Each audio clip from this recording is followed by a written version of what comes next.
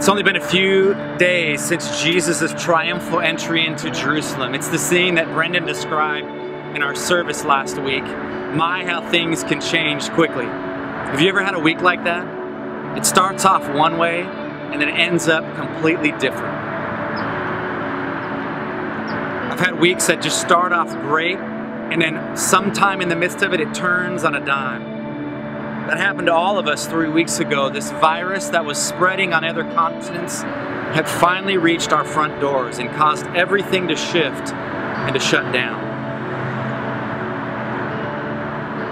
It's also happened to some of you on a personal level. A death in the family, a health crisis, a wayward child, maybe a financial setback or financial crisis from out of nowhere. You know, sometimes trouble comes to us from out of nowhere. There's nothing we could have done to prepare or to see it coming. Other times we can see it coming. We get a glimpse, a news report, or a sense from God that we need to get ready for something. Or we might be waiting for a doctor's appointment or test results. I'm not really sure which one is worse. Surprise can be intense, but knowing something is coming can be agonizing. In this situation, Jesus knew it was coming. It didn't make it any easier. In fact, I'm convinced it made it even harder for him. This was the hardest thing that he was getting ready to face. When he got to the garden, Scripture tells us that he was actually sweating blood. Luke 22 verse 44 says, "And being in anguish, he prayed more earnestly, and his sweat was like drops of blood falling to the ground." From a human perspective, there was nothing good about Good Friday for Jesus. He felt it. He was in anguish. I love that word. The word anguish means extreme distress of body, mind, or spirit. It involves excruciating pain or suffering of our soul.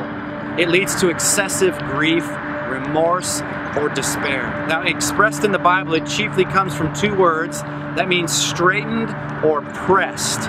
It implies a narrowness that leads to distress.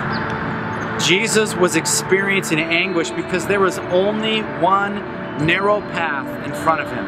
It was a path that led to extreme and ultimate suffering. You know, we people of faith have a similar path.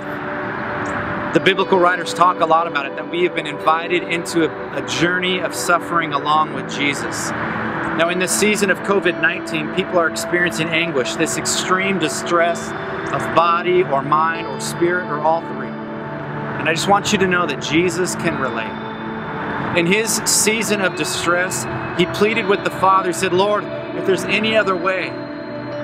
But then he continued on his narrow path. You know, the journey to the cross was a journey for Jesus that was marked with anguish.